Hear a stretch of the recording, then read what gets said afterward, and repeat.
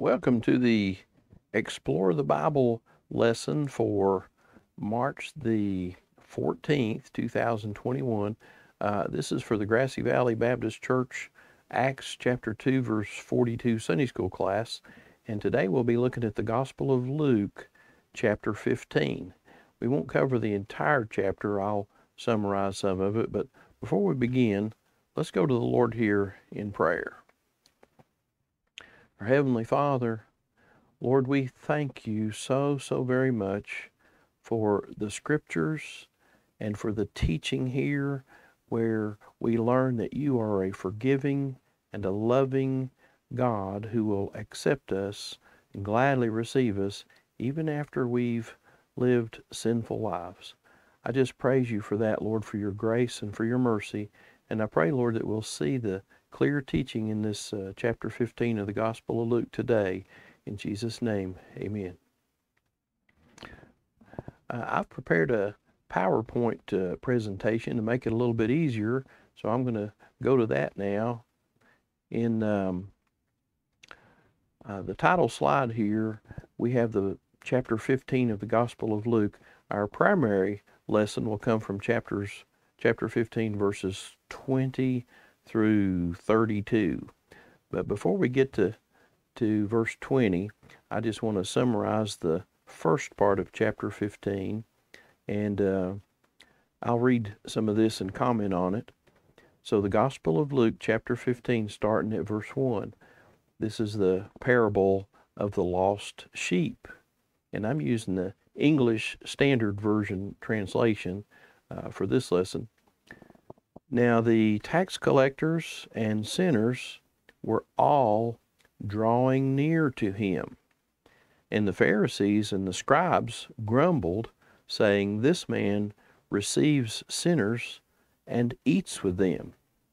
Folks, people from everywhere were drawing near to Jesus, and they're described as tax collectors and sinners, and they drew near to him. The religious leaders, the Pharisees and the scribes, grumbled. They were aware that Jesus would eat with the sinners, and it's disturbed the religious leaders. But they did accurately see there that Jesus is a friend of sinners. So Jesus told them this parable, and it's about a lost sheep.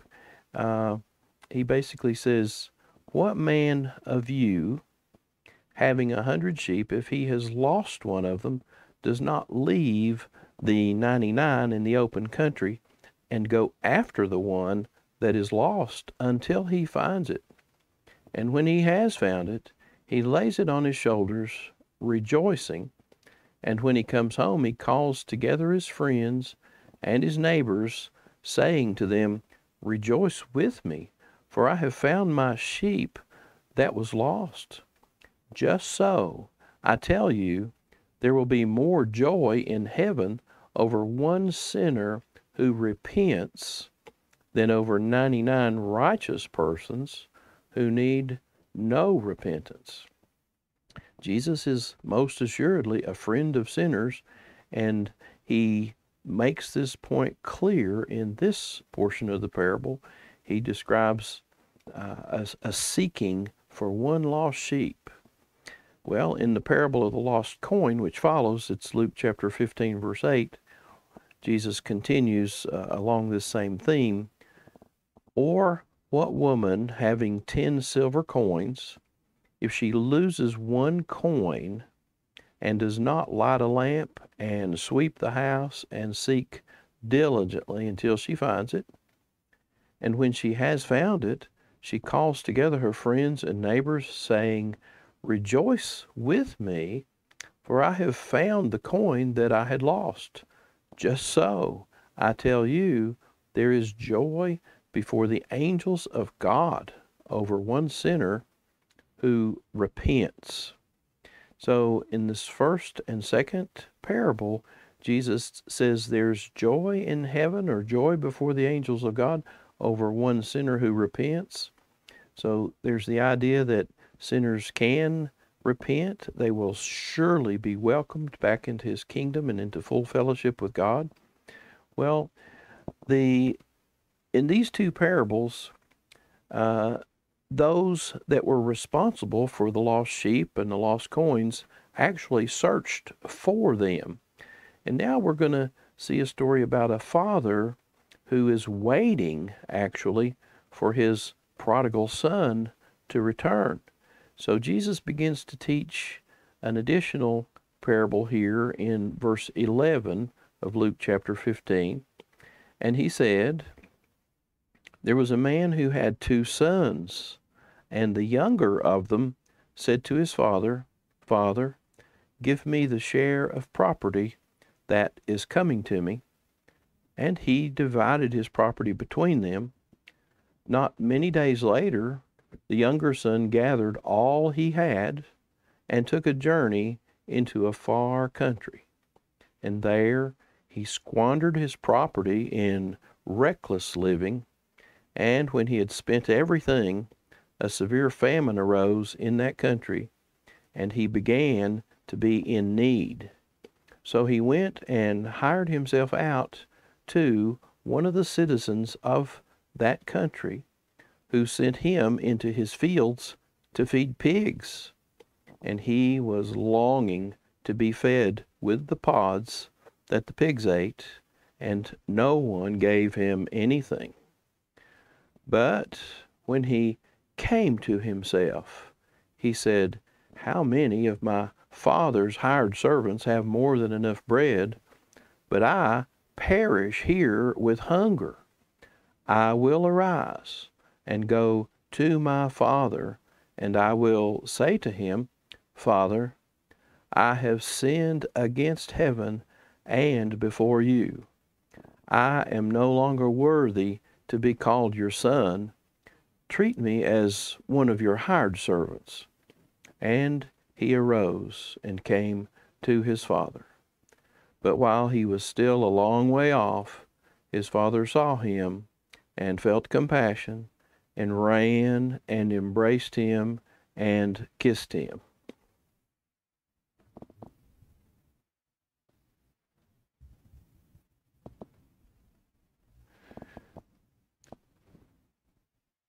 The father had been longing for his son's return from the time the son left. He was extraordinarily anxious for his son's return. It's as if he had been keeping watch, longing for his wayward son to return. Okay.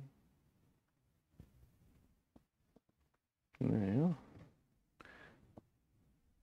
and the son arrived.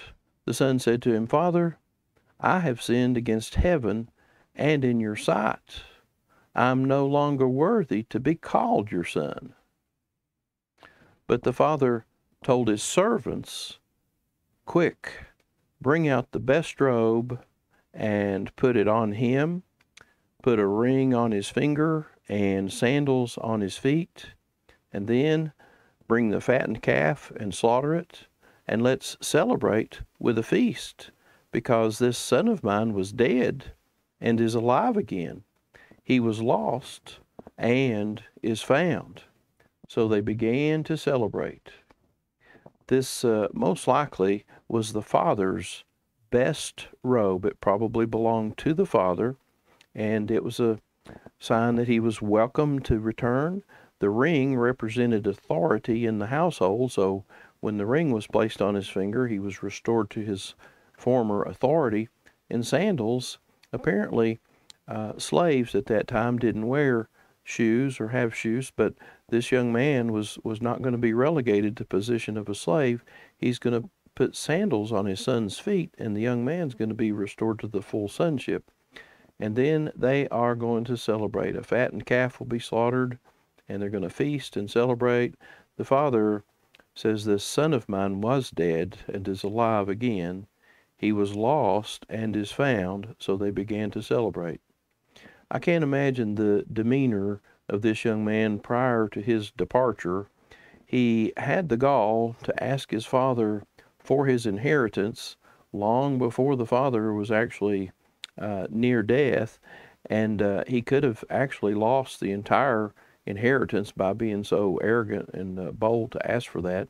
But the father was very, very wise and very gracious, and he knew a lot about his son. He knew that the best thing to do was to give him this, and he did. He gave him his full share of the inheritance, and the value of the father's love for the son and the value of the son to the father is apparent. The material goods are not what's at stake here in this parable. It's the love of the father for the son, and the son essentially coming to himself or coming to his senses so that he can return to full fellowship with his father who loves him. That's the key element of this story. I once shared this passage here from the Gospel of Luke about the prodigal son with a man who had worked as a hitman. He had assassinated people, and he had absolutely no idea that there was a parable like this anywhere. He asked me, "Where did you hear a story like that?" And I remember saying, "Well, this is in the Bible." And I got a Bible and marked it for him. I bookmarked that passage and gave it to him and asked him to read it again. But he wanted me to tell him this parable many times. So I shared it with him, and he wanted a fuller understanding. I explained to him that it meant no matter what people have done, they can, through faith in Jesus Christ, through repentance from sin, they can return and be reconciled to God the Father. And he had no idea that forgiveness was available, that God would have anything to do with him.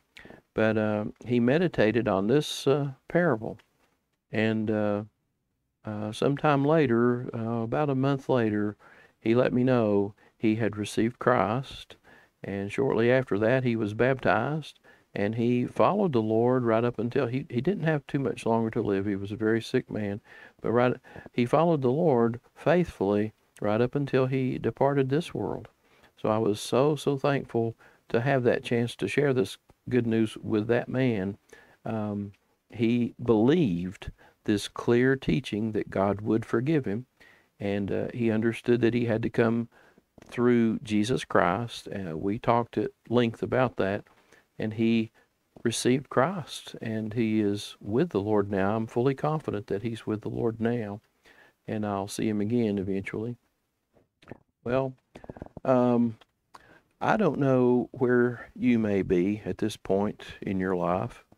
Many of us have spent long times away from the Lord. I know I did for many, many years. I didn't believe in Christ. I didn't believe in the Bible, and I knew I had heard about it. I had a little bit of knowledge, but not much. But I was not really a genuine believer. But in 1998, I read one Gospel of John all the way through, and I met Jesus Christ. I became a genuine believer on January the 18th of 1998. And since that time, I've come to learn other passages here, like this parable of the prodigal son. And I had been a prodigal, and I was welcomed back into the family of God when I received Jesus Christ as my Savior. I was fully reconciled and restored. I did not deserve it. I had no merit whatsoever, nothing to commend myself to the Lord, but He is gracious, and He longs for us to return to Him. It's in this passage, when the Son came to Himself, that was a very important turning point in His life. So no matter where you are, no matter what you've done, you can return to the Lord. It's through faith in Jesus Christ. Jesus Christ has lived a sinless life, an absolutely perfect life, and He did that for you. You and I could never live a sinless life. He also, through His shed blood and His death on the cross, He also paid for all of our sin. He removed the penalty from us by paying that penalty in full himself. He died for us. So, in simple terms, he did for us what we could never have done in at least two counts. He lived the sinless life for us. A sinless life is required for entry into the kingdom of heaven. You must be holy, you must be righteous, and these are things we do not have naturally, but God will provide those for us as a free gift. We receive these by faith in Jesus Christ. He imputes to us his righteousness. On the other hand, the penalty must be paid in full for all the sins we've committed.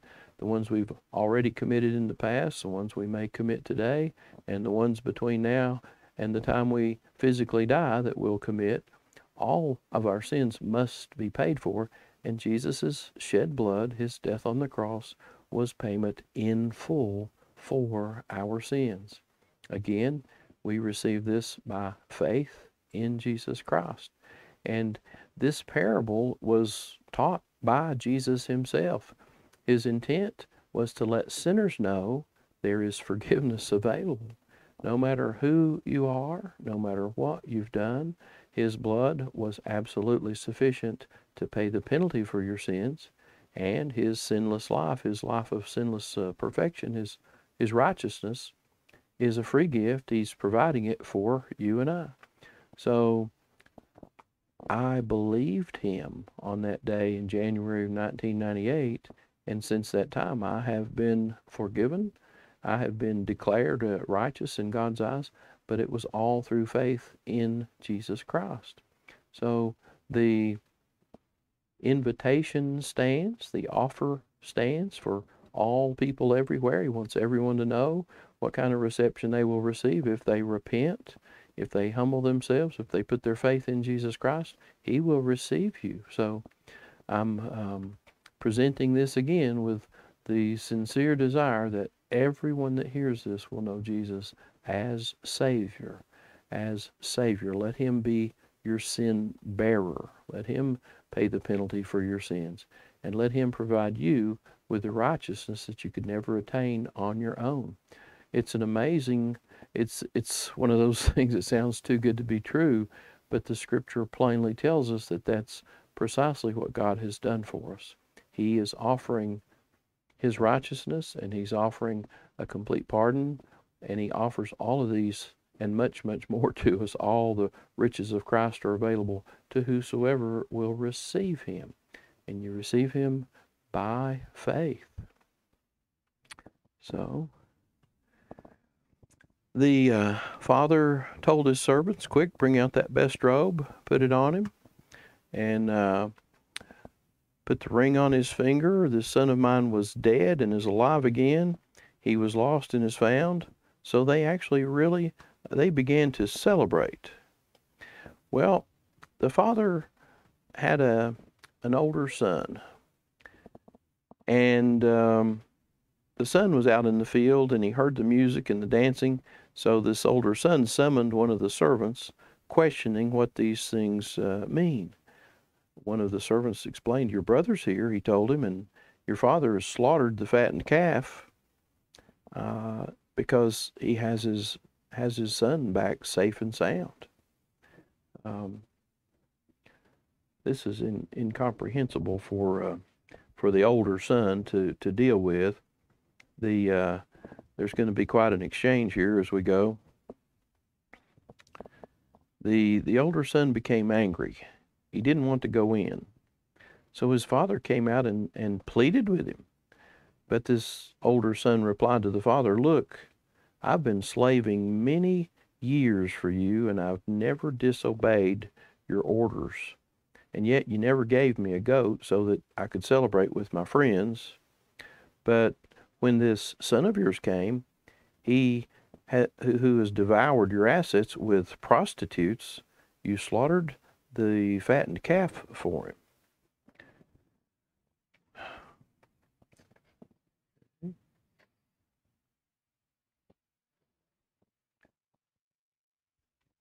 Why did this older son get so angry about the celebration over his younger brother's return.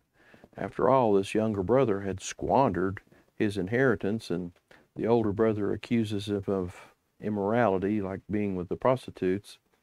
Well, God, we know, wants us to be faithful to what He's called us to do, and not to compare ourselves to others. So there's it's not a good opportunity here for the older son to behave in this manner. The real struggle now for this older brother in this passage, he's struggling with jealousy over all the attention that his younger brother was receiving, and he has sort of a self-righteous anger. He's prideful. He feels perhaps that he should be rewarded for being faithful and obedient, rather than living like his brother, who was reckless and defiant. The father was interested in character development, and I would imagine this younger brother was kind of a spoiled brat prior to leaving the home. He sure looks like it, the way he behaved. But when he returned, he was a changed man. He had hit rock bottom out there in a hard world, almost starved to death. He lost everything, and he was really humbled, genuinely humbled. And to return home and ask his father just to simply give him a job, no longer to acknowledge him as a son, that's a very humbling thing. Well, this is the type of son that one would be pleased to have when he returns. He's going to be a pleasure to live with. He's humble. He knows there is true joy in being rightly related to his father and being in his father's home, being on the father's farm there, and being part of the family and able to work again and be productive.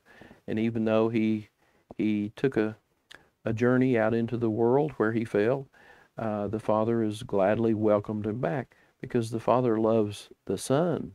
The father wants the son to return. The father, God the Father, longs for each and every person who has been out in the world for some time to return. He's waiting.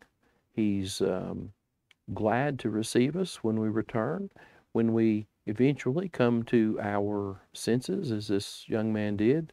He will welcome us on our return. We come through faith in Jesus Christ, and oftentimes you may be tempted to feel that, well, I've done too much. There's no way I could be forgiven. I've done too much. I have talked to many people over the years who have done a lot of things, and I myself have done a lot of things that I'm just amazed that God can and will forgive me. He will forgive murderers. He will forgive adulterers. He will forgive anyone who will humble themselves and come to Jesus Christ. They're willing to repent. They're willing to receive the righteousness of Christ as a free gift. God the Father will gladly receive those who receive Jesus Christ. It's the way that He Himself has put into place for us. So the older brother here is struggling with that. It doesn't quite seem fair to him, but that's the way that it is. In God's economy, He's provided us a Savior, and no one's work, no one merits salvation in and of themselves. So God has provided one Savior for all of us. And those of us who are willing to receive Christ Jesus by faith will be forgiven. So let me go to the next slide here and see if I can get over there. All right. And let's see, let's do that again. And here. Okay, there we go. All right, I'm learning how to do this PowerPoint. Son, he said to him, you are always with me. This is the father speaking to the older son. And he says, everything I have is yours.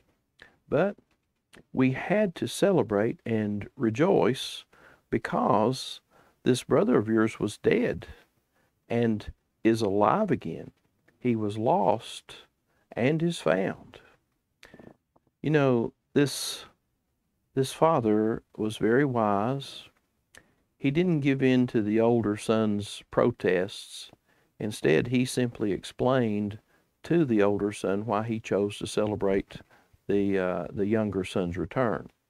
Now, the father reached out with compassion to this fairly wild and loose-living young prodigal son.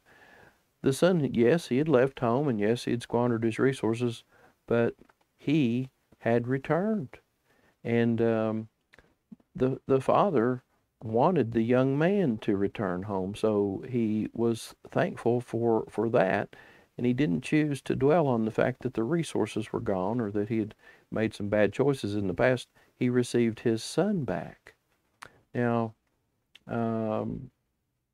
he was also compassionate with the older son, even though the older son had stayed home, and at this moment, he's not happy with his younger brother. He's not happy about the situation in general, but the father loves him as well. The hard-hearted prodigal and the prideful older son are both sons, and the father loves them both. Well, the father chose to receive the younger son back, and he wants us, God the Father wants us to rejoice with people who've chosen to accept Jesus Christ by faith. He wants all of us who have received Christ to rejoice when someone else receives Christ. We're not to look at their past and criticize or judge them like this older son has done. We should be rejoicing at the fact that someone has returned to Christ Jesus in faith and given their life to God. We should not begrudge others coming to faith in Christ. God desires for us to celebrate when someone chooses to follow Him. So, now reflect. Let's see. Let me go down here just a little bit more here. And there's a question here to consider. I don't know where you may be at this point in your life, but will you return to your Heavenly Father? Examine your life right now and see, is this where you really should be? I ask people all the time in the inner city, are you where you're supposed to be? That's kind of a shocking question, but it does provoke thought. I want to cause people to think about where they are. I'm not speaking so much in about the physical location, but I'm speaking about their relationship with the Lord. Are you where you need to be with Almighty God? Are you where you need to be with the Lord Jesus Christ? Are you led by the Holy Spirit? Does the Holy Spirit guide your words, guide your thoughts and your actions? Does Jesus Christ mean everything to you? Do you love Him? Do you honor Him with your behavior and obedience? If there's anything that comes between you and the Lord Jesus Christ, it is not worth it. Let it go. Turn it loose. Repent of it. If there's anyone or anything in this world that hinders you from a right relationship with God, it is not worth it. Think carefully about that, and you'll see. There's a man in the Old Testament named Esau. He despised the inheritance that was rightfully his. He traded his inheritance for a bowl of stew from his brother Jacob. Jacob was pretty conniving there, pretty wily, but the Esau, the older brother, simply despised. He did not value the inheritance that was rightfully his as the older son. Well, the inheritance that God has for people is infinitely valuable, but if we despise it, if we don't value it, we may not receive it. So don't let that happen to you. If you will return to God, come so now. Come through faith in Jesus Christ. Receive the righteousness that He wants to bestow upon you. Receive the gift of forgiveness, and you will forever be thankful that you did. I have a little picture here, just the joy of a son returning to his father. When we return, He, God the Father, will gladly welcome you. So I want to thank you for being with me here during this. And if you have any comments or questions, why, let me see them on the Facebook there. And I'll put this up on YouTube and on Facebook. And I just want to ask you now to join me here as we close out in prayer. Our Heavenly Father, Lord, we thank you so much that you're merciful and gracious and you're willing to forgive us. Lord, it's hard really to believe sometimes that we can be forgiven for all the things we've done. And yet, it's your desire for us to return and be reconciled. Help us to come boldly and quickly. Help us to come and receive the forgiveness that you offer in Jesus Christ. Father, I pray that people that watch this message will open their Bibles. They'll get time alone with you, and their relationship will be fully restored with you, Father, through faith in Jesus Christ. Thank you. Well, I want to thank you all for being with me, and I invite you to come back next week. I'll have another lesson up. God bless you. Bye-bye.